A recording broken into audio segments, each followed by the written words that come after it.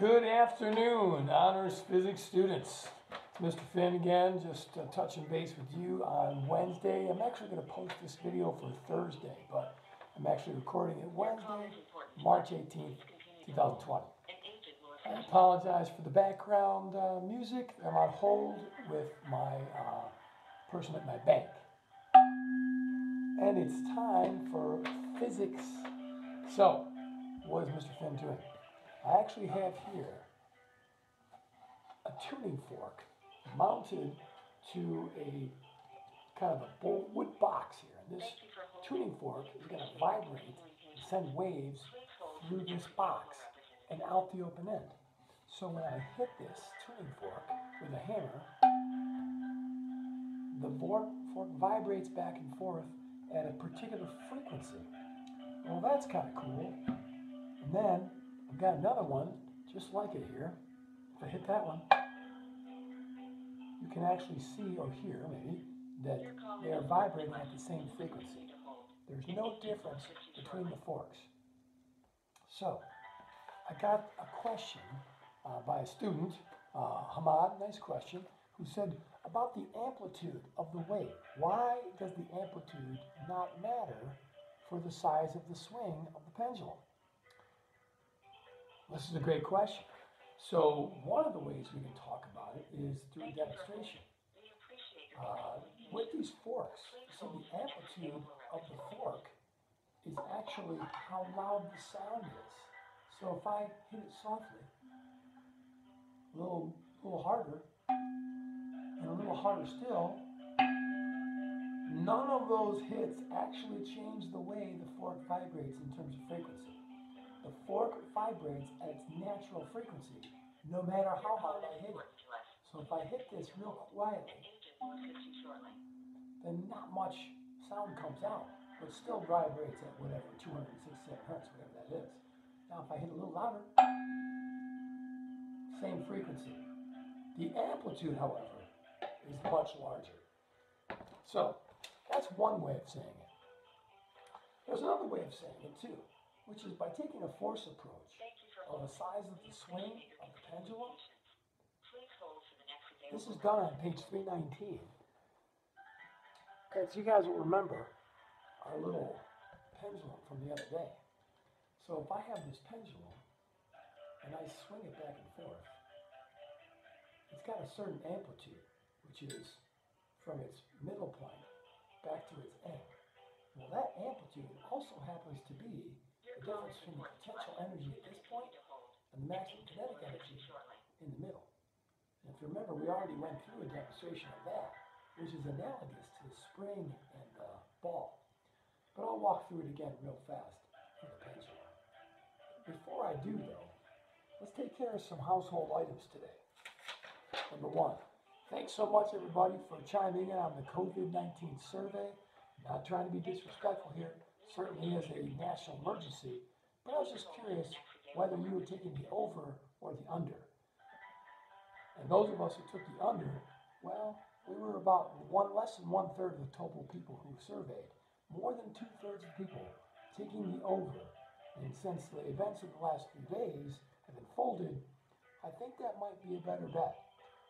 Anyway, we're supposed to be back in school on April 5th, so if we are, it'd be great to see you guys. If not, I do have a Google meeting time, 9 a.m. on Monday. I've actually posted this to the Google Doc. So 9 a.m. Monday for Honors Physics, I'll hold a Google Meet. So if you guys want to, it'll also be on the Google Doc there, the little link. If you want to just link into that, if there's any questions you want in real time, or you just want to chat for a little bit on Monday morning, that's the 23rd at 9 a.m. Second thing, I was going to talk to you about the energy approach of that wave. But before I do, let's take another look at a way you could think about amplitude and size of the wave. Okay, guys, sorry about that. So, this is the question. Does the amplitude affect the frequency?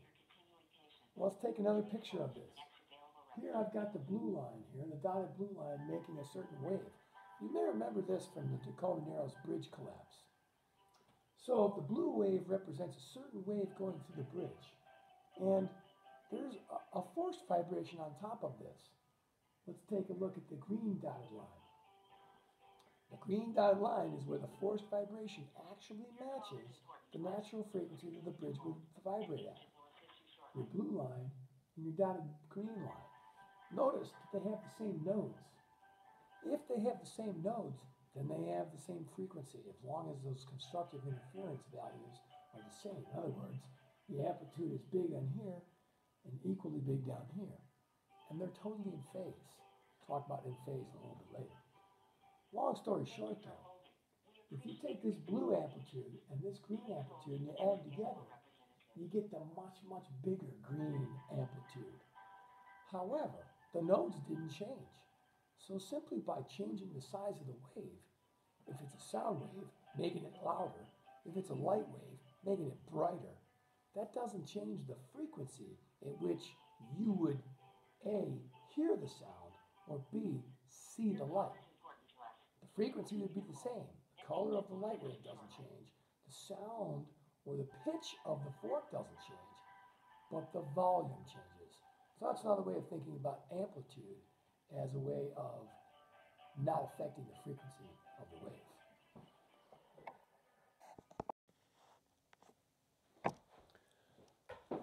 Okay, guys, I'm back. Just wanted to take you through this energy approach that also kind of sums up what we're doing here. You've got this pendulum. Over here, you've got a PE max. We're taking an energy approach. You've got a KE max at the bottom. I know we're only taking a quarter of the swing. The swing actually goes from here out to here and then back again. That's one cycle. So we're going to rectify that down here by the fact that we have a half in there. But you have MGH, 1 half MV squared, where your H is actually L minus L cosine theta. Again, this is the energy approach, not the force approach. Here's your L cosine theta. That's the distance between the top and right there. And you've got the m's canceling out on both sides. So you'll get G times L minus L cosine theta. Again, that's what height is equal to half V squared. And V is also defined as omega R. And what is R? Well, for this particular wave, it happens to be L, the length of the pendulum. So R equals L, and omega is also 2 pi over T for any wave. So angular velocity, 2 pi radians over the total time it makes to make that happen. Again, we're only taking 1/4 of this wave, but you can get the idea. Then that gives you L minus L cosine theta. We're going to factor out an L there and cancel it with the L squared down here because we substituted from R squared L squared. So we're dividing by L squared on both sides here. L squared shows up in the bottom over here. It cancels with one of those L's in this step right here. And then you're going to have this T on the bottom with a square sign around it. And then we're going to have to square root the whole thing. And then invert it. That's how T is going to get to the top, and that's how L is going to get to the top, and G is going to go to the denominator. Again, very complicated because you'd have to continue to take the full cycle of the wave and not just a quarter of the wave, as I've studied here. But it does tell you about how we get to some of these terms, T, G, and L. Again, the force approach, maybe more direct on page 319 to help you out with that. Hope that's okay. Okay, guys, one last piece of advice for today. We got these tuning forks assigned to these cavernous tubes, and they're allowing the sound to reverberate throughout here and be then pushed out through the openings. So, as you'll remember, I'll try to focus this on the tubes here. I've got these tubes, and if I take the tubes and I just hit them both, you can kind of hear that there's nothing different about those tubes. If I stop one, the other one keeps going. If I hit this one,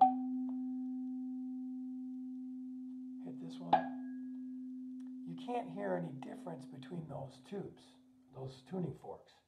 But let's take one that looks exactly the same.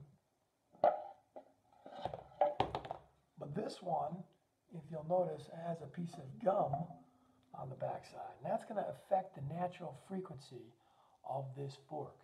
So if I hit this one, and I hit this one, if you can hear that difference, as there's an overriding wave, there's an interfering wave between these two forks. Again.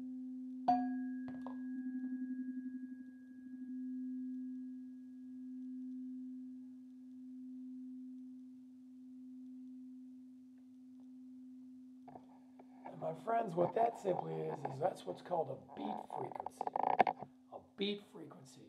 So if you had a frequency of 280 hertz for one of the forks, and you hit the other fork and it's vibrating at about 278 hertz, then what you would get is an overriding beat frequency of about 2 hertz. In other words, the waves would be offset. So there would be an overriding wave that you could hear at about 2 hertz, or the difference between the two frequencies. Now, of course, we don't know if they're off by 2 hertz, whether the first one is at 278 or at 282.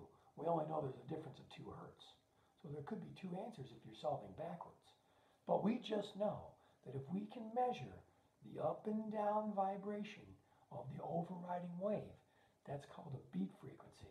And that happens when two forks or two objects that have almost the same frequency are sounded together at the same time. The difference being an overriding wave pattern or interference pattern that results. Okay? Now hopefully that'll get you started on, guys. There's a couple of cool things with beat frequencies. I want you to look that over if you can. I'm going to come back to you tomorrow with some better examples on some of the sound stuff. So hopefully that's okay. I'm going to entitle this one Beat Frequency, even though we did an amplitude study here for the first few minutes.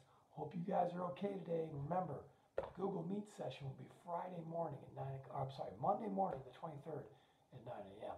for 5th hour honors physics. Have a great day, guys. We'll talk to you then.